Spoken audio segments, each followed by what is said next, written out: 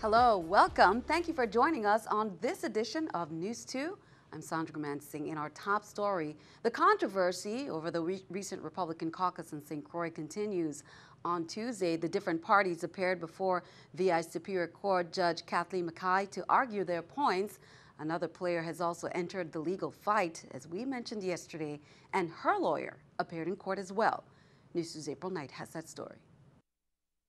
GOP political strategist John Yob went to the VI Superior Court today. Yob's camp wants Judge Kathleen Mackay to issue an injunction that would ultimately decide whether Yob and 3 others get to go to the Republican National Convention as VI-RNC delegates. The judge's ruling would decide whether Yob, the top vote-getter in the Republican caucus on March 10th, stays on the ballot or not after the election system deemed him ineligible to vote. This is crucial. The Republican caucus rules state that individuals must be eligible to vote in order to run in the caucus, and VI-RNC Chairman John Canigata says he's committed to upholding the law and caucus rules. Unsuccessful caucus candidate Valerie Stiles sent her lawyer Ed Barry to file a motion to intervene because, according to Barry, she has a higher stake in the outcome. The judge granted the motion, so it was Yob against Stiles and election supervisor Carolyn Fox. Yob's camp insists that the whole issue boils down to this: is there or is there not a 90-day VI residency requirement before an individual can register to vote, as stated by election supervisor Carolyn Fox? Yob's lawyers said there's nothing in the law that says that. Canigata is also waiting for the ruling, but he said if Yob is taken off the ballot, there will be no repeat of the caucus. We would not be holding up the caucus. The results basically received on March 10th. Those are the initial results, and basically the ruling from today will decide where we go, whether he's on the ballot as a legitimate constituent of the Virgin Islands and a voter, or he's not. Reporting for News 2, I'm April Knight. Now, John Yob also spoke to us, News 2, about the various allegations against him. We will have more in a later newscast. Governor Kenneth Mapp is honoring his January pledge to faithfully negotiate and implement raises for government employees, and Agriculture Department workers will be among the first to see increases now that a new 3-year agreement with the Our Virgin Islands Labor Union has been successfully executed. Chief Negotiator Designee Natalie Nelson Tang Hao announced Monday that the governor has signed off on a collective bargaining agreement with an expiration date of September 30th, 2018 for the Department of Agriculture employees. The announcements about other departments are anticipated in the weeks ahead. Vitima reports that about half of its employees will see increases in their next paychecks, with the remainder still being processed. The Finance Department is prepared to issue raises as soon as an agreement is finalized with its unionized employees. Commissioner Valdemar Collins said Attorney Tang Hao stated that the Office of Collective Bargaining has prioritized addressing expired union contracts per Governor Mapp's mandate. She said agriculture employees can expect to see their raises in April. She added that it was critical senators act favorably on Bill number 31-0320, heard in a recent meeting of the legislature's Finance Committee, so that salary increases can be finalized for employees of the Bureau of Corrections, Bureau of Internal Revenue, Division of Personnel, Office of the Lieutenant Governor, Virgin Islands Fire Service, Department of Human Services, DLCA, and VIPD. Royal Caribbean International's Freedom of the Seas will arrive earlier than scheduled on Wednesday, March 23rd at the Waiko dock. Waiko says it was originally scheduled to arrive at 11 a.m. The ship will now arrive at 9 a.m. from the Bahamas and will depart at 7 p.m. for St. Martin. According to the most recent cruise industry survey, the average cruise passenger spends a little more than 4 hours in our port. And that came from Joseph Bishalti, President and CEO of Waiko. He said with passenger spending locally up almost 5%, any additional time visitors spend on the island enhances their cruise experience and certainly benefits our economy. Freedom of the Seas can accommodate 3,634 passengers and 1,300 crew members. In crime reports, on March 22nd at approximately 3:50 a.m., police responded to a call from the 911 emergency call center in regards to an unresponsive male on Redrins-Gata in the vicinity of Savannah. Upon arrival on the scene, officers came in contact with a man lying motionless near the side of the road. Preliminary investigations revealed that the male victim, later identified as 23-year-old Kishan Fleming, sustained multiple gunshot wounds about the body. The emergency medical technicians indicated that the victim showed no vital signs of life and pronounced him dead on the scene. Call police if you have any information that can assist. In light of the recent and past recurring incidents, St. Thomas Rescue would like to advise the public that rip currents and high coastal waves are unexpectedly strong and risky. High surf advisory remains in effect for coastal parts of the Bay Area. These waves can sweep the most experienced of swimmers or divers back into the sea of the rip currents. The National Weather Service says large breaking waves are expected near offshore reefs, and safety agencies onshore will be on alert. Meanwhile, no update to report. On Friday, March 18th at roughly 6:08 p.m., officers were dispatched to Peterborough Point, where 22-year-old Savannah Ray Finn of Fort Lauderdale, Florida, was washed off from the rocks, as we reported. She was accompanied by two friends and her boyfriend, who was washed off from the rocks, but they managed to climb onto the rocks and were rescued. Chief Thomas stated that the female victim went face down into the water and had appeared to be lifeless. He said the high surf and rough waters prevented his members from rescuing the victim during that search. The female victim disappeared into the treacherous wave waters and did not resurface. The search for Savannah Finn continues. Family members, meanwhile, have taken to social media to ask boaters, paddleboarders, divers, and hikers for help, and shared this last picture of her, picture there wearing that orange t-shirt they said she disappeared in. District Court Judge Curtis Gomez sentenced on March 17th Alva Nicholas, 57, to 9 months imprisonment and 5 years of supervised release for possession with intent to distribute marijuana. On November 4th, 2015, Nicholas pleaded guilty to possession with intent to distribute marijuana. According to the plea agreement, Nicholas was arrested by Immigrations and Customs Enforcement's Homeland Security Investigations agents at the Cyril King Airport. After his arrival on American Airlines Flight 2379, agents detected an anomaly inside a suitcase bearing Nicholas's name and flight tag. After further inspection, agents found 3.4 kilograms of marijuana wrapped in plastic inside his suitcase. Nicholas was taken into custody. While we continue to monitor the spread of the Zika virus, the Virgin Islands Department of Health continues to work with the Centers for Disease Control in tracking the number of cases on all 3 islands, which has increased as of Monday. The Health Department is also stepping up its vector control efforts. NEWS2's April Knight has more.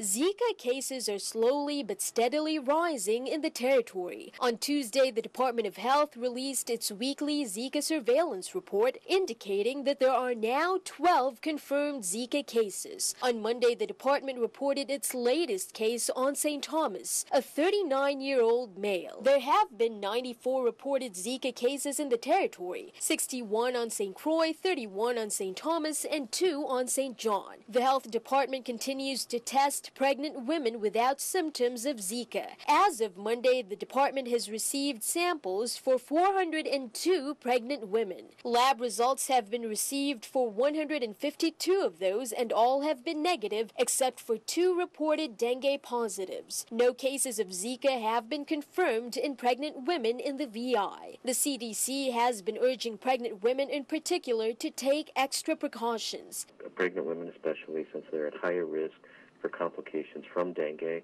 They are not at higher risk for complications to themselves. We want pregnant women who have symptoms not to be taking aspirin or nonsteroidals because it could lead to the hemorrhagic complications. Still, there are more Zika cases on St. Croix than on St. Thomas. As the cases continue to rise, the VI Health Department is ramping up its efforts to control mosquitoes in the community. The department hired a private contractor to launch vector control efforts that have been ongoing for a few days now. They're still urging the community to do their share on the home front in the fight against Zika. Reporting for NEWS2, I'm April Knight.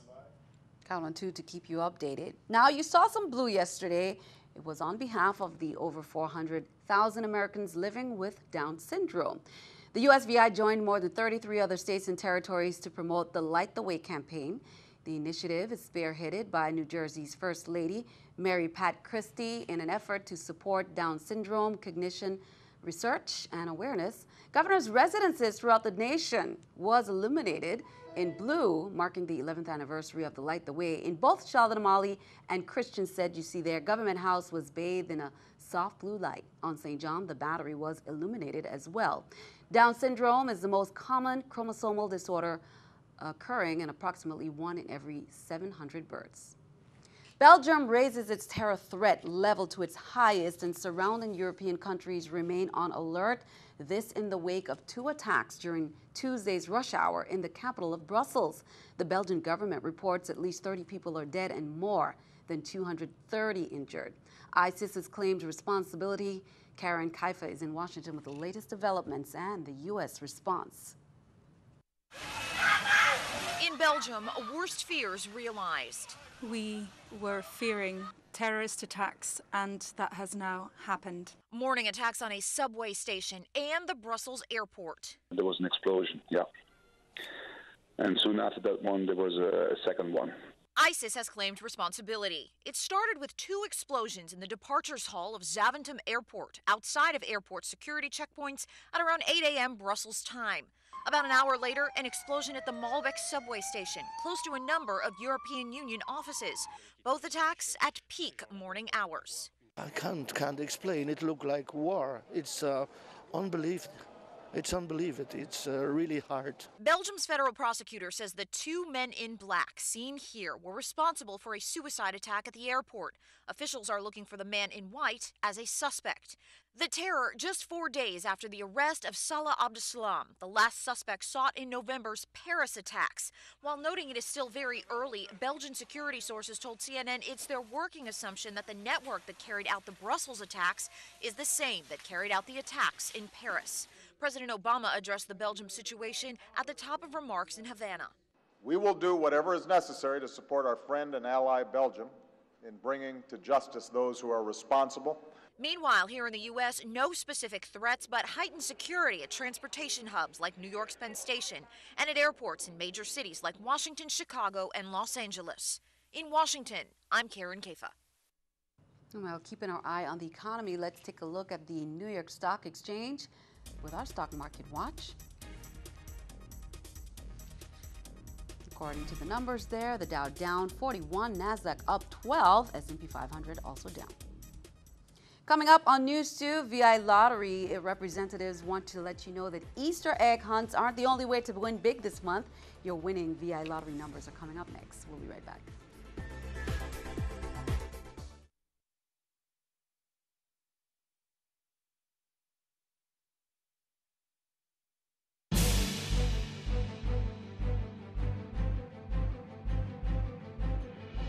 Welcome back. The Department of Licensing and Consumer Affairs did a survey of gas prices on St. Thomas and St. Croix. On St. Thomas, self-service regular runs as low as $2.48 at Texaco near the airport, while diesel runs as low as $3.35 with Boyne's Trucking. On St. Croix, meanwhile, Superior Service Station leads retail gas sellers in terms of the lowest prices. Their regular premium and diesel all run at $2.49. On both islands, prices are as much as $1 higher for full service.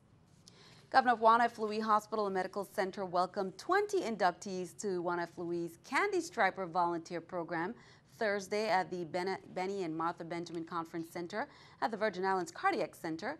Members of the territory's Board of Nurse Licensure were present, and the keynote speaker for the evening was the board's chairperson and former Juan F. Louis Chief Operating Officer, Ann Dutay.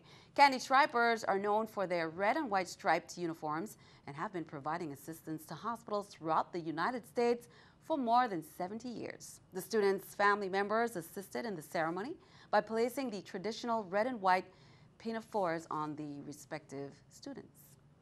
Antilles Invention Convention puts new twist on old science fair. Seeking to put a new twist on the everyday science fair, Rebecca Ferreck's 7th and 8th graders turned Antilles Lower School Auditorium this week into a STEAM, Science, Technology, Engineering, Art, and Math Expo of epic proportions.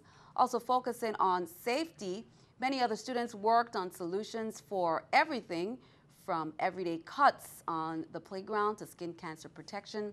Some of the students pictured included right there: Haley Belcher, Janae Bushelti, Kathleen Russell, Heba Daz, Lamont Johnson, and Viren Punjabi.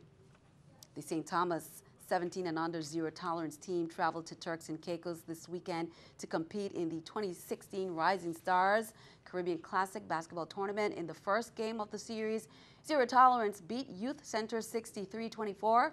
The next game, they lost to the Dominican Republic 62-68. They went on to defeat Grand Turk 62-44 and Howell 66-62. After taking that tough loss to the Dominican Republic, Zero Tolerance emerged victorious as the tournament champions. They met with the DR again for the title game, defeating them 86-85. Issa Tatum, Sean Evans, Dwayne Lynch, and Terrell Lake were the top players for the team, leading them to the championship title.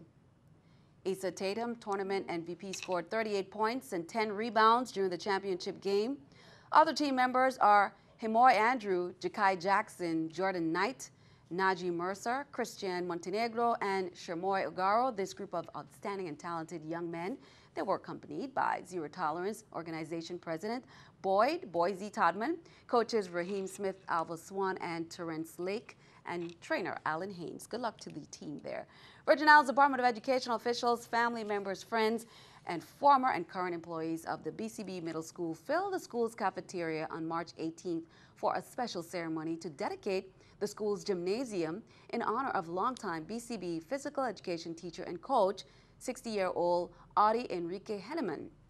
The joyous occasion was the culmination of a process that began in 2012 when the 29th legislature, through nomination from former Commissioner of Sports, Parks and Recreation Stanley Smith, authorized the BCB Gymnasium be named in Mr. Henneman's honor.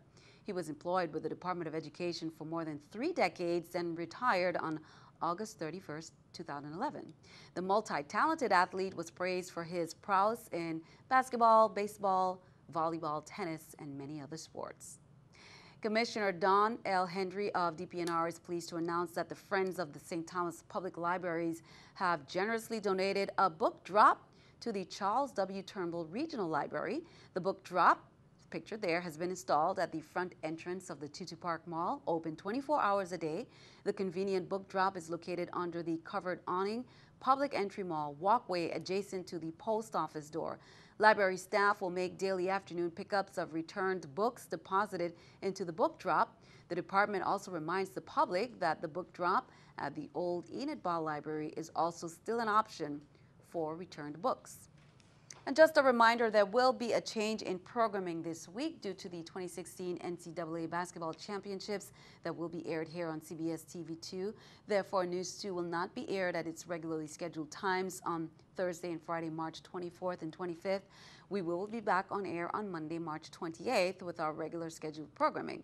Friday of next week, there will be no newscast due to the Good Friday recognition. VI Lottery wants to let you know that Easter egg hunts aren't the only way to win big this month. Executive Director Juan Figueroa Sr., along with the management and staff of the Virgin Islands Lottery, would like to wish everyone a safe and happy Easter. Every ticket has a chance to win part of that $704,300 total prize money, including the top prize of $175,000. Here are your winning numbers.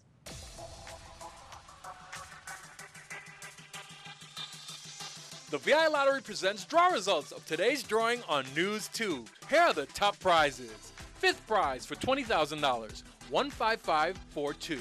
15542.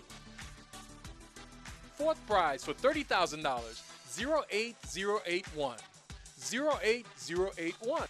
Third prize for $40,000, 31484. 31484. Second prize for $65,000, 07535. 07535. And the winning ticket number for the grand prize for $175,000 is 19727. 19727. If your ticket number wasn't called, keep trying. One of these days, your number could win. The next drawing is April 7th. Play the VI Lottery and imagine the possibilities. And good luck as you check those tickets. Stick around, your News 2 AccuWeather forecast is coming up next.